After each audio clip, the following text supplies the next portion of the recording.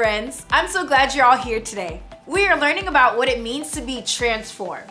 Transformed is a really big word that means to take something and to change it and make it different. Did you know that when a frog is a baby, it's called a tadpole? And it doesn't look like a frog at all. It actually looks more like a baby fish. But as it grows bigger, it transforms and changes to look like a frog. Can everyone tell me what sound a frog makes? Great job! Just like a tadpole changes into a frog, we are going to learn about how God can change us. But first, let's all stand up and sing together.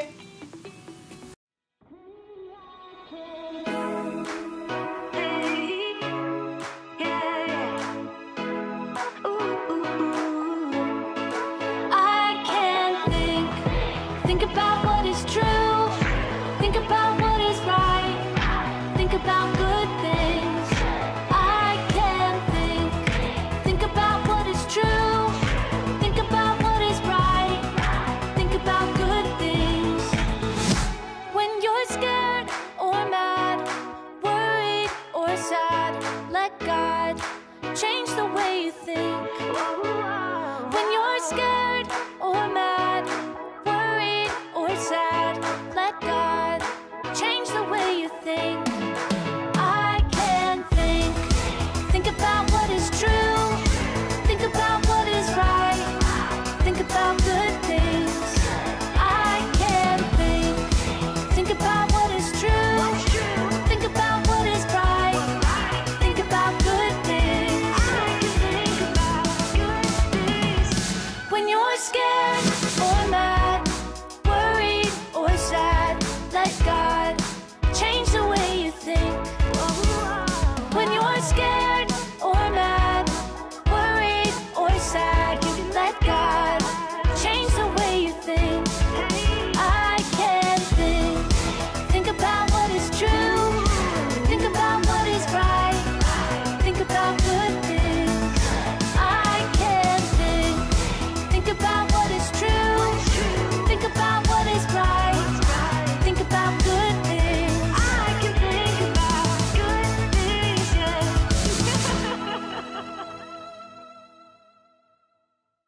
Great job! Everyone can take a seat. Today, we're gonna play a little game.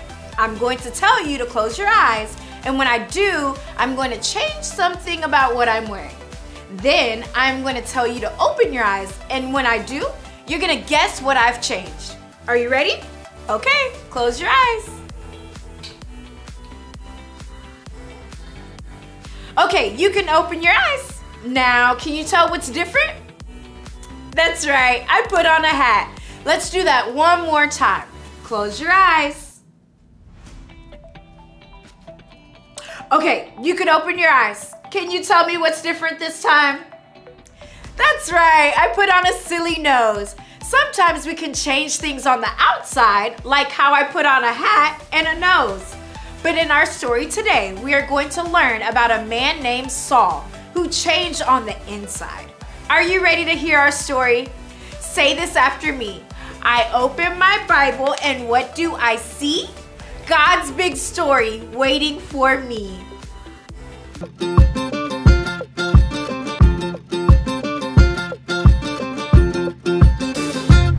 Hey everyone, it's me, Larry, your camp counselor. Oh, I'm so hungry, I can't wait for my popcorn to be done.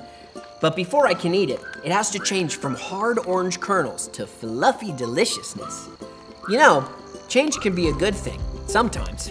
Oh, like when Devin changed his socks after he went hiking all day. They stank a little bit. Ew.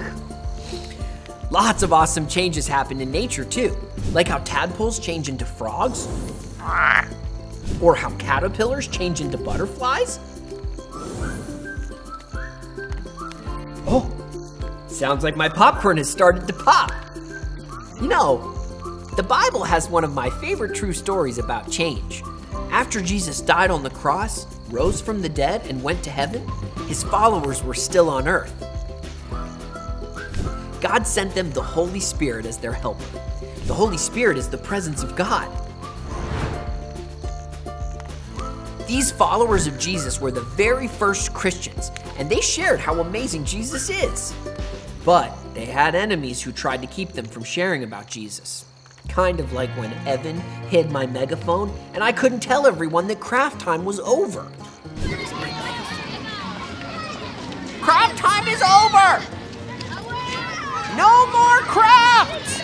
Put down your jewelry! We were off schedule that day.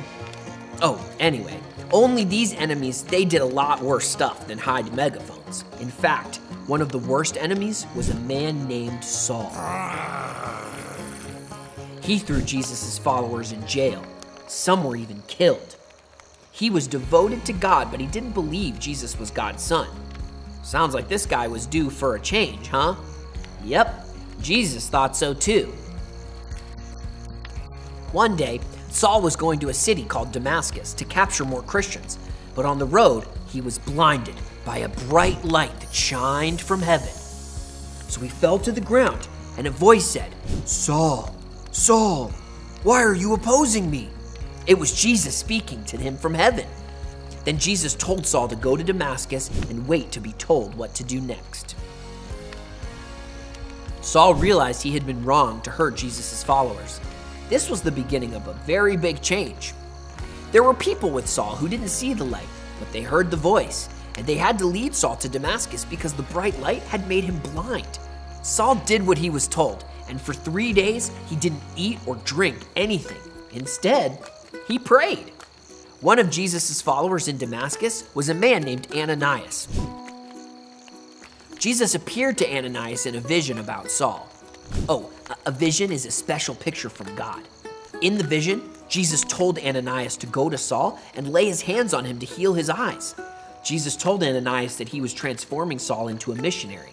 He was letting the Holy Spirit change him completely. Saul's mission would be hard, but the Holy Spirit was going to help him tell people from all over about Jesus. Ananias did what Jesus told him to do. When he found Saul, he told him that Saul was going to be filled with the Holy Spirit. And then Ananias put his hands on Saul and prayed, and he could see again. Saul changed all right. He was baptized and became one of Jesus' followers himself. He told everyone that Jesus is the Son of God. After that, Saul was sometimes called Paul, and he went on to write a lot of letters that we can still read in the Bible. Because of his message, many people chose to follow Jesus. I love this true story because it shows how powerful the Holy Spirit is. The Holy Spirit changed Saul, who hated Christians, into Paul, who became a Christian himself. The Holy Spirit is just as powerful today, and anyone can be changed like Saul because nothing can stand in God's way. I am so thankful the Holy Spirit changes us.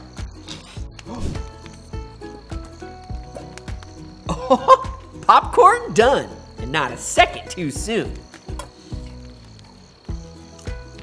Delicious. Oh, I should have let it cool first. See you later, everyone. It's so hot. Where's my canteen?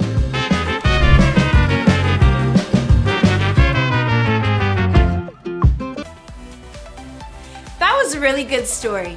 At the beginning, Saul was not a nice person and he hurt people and treated them really badly.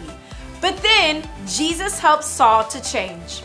Saul decided to follow Jesus, and Jesus helped to change his heart and make him kind to others. He even gave him a new name. Instead of him being called Saul, his new name became Paul. And Paul traveled to all kinds of places, telling lots of people about Jesus. Wow! God changed Paul from someone who was really mean to who he was, a really nice person who showed love to Jesus to everyone. Just like God changed Paul, he can change us too. He can help us to be really nice to kids, and he can help us to show love to our friends and family. Let's all stand up to say some really special words and then sing. Thank you, God, that you made me. Thank you, God, that you made me. And I am your kid. And I am your kid. Jesus loves me so much. Jesus loves me so much. His love for me is big. His love for me is big. The Holy Spirit leads me, The Holy Spirit leads me, and I can follow you. and I can follow you. My life can tell your story. My life can tell your story. I'm a wonder. This is true. I'm a wonder. This is true.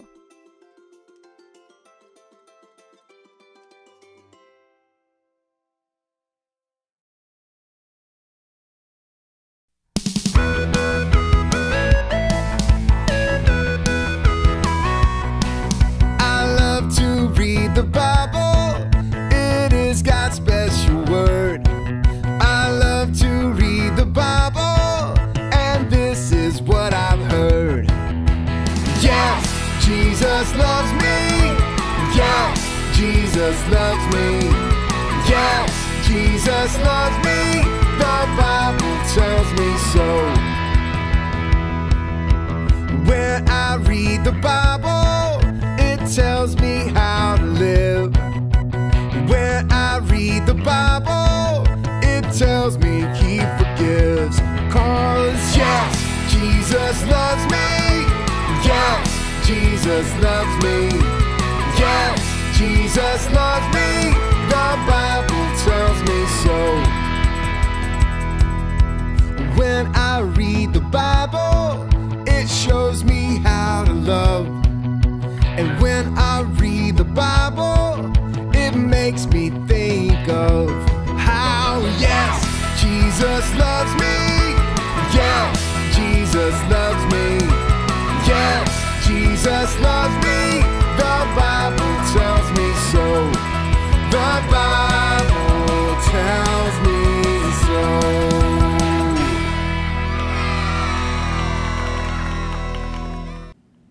I've had so much fun with you today. I want you to remember that God loves you and cares for you, and He can help you to be more like Him. Let's pray and ask God to help us this week. Ready? Clap, clap, clap. Put your hands on your lap. Now close your eyes and let's pray. God, thank you for loving us. Help to change us to be more like you.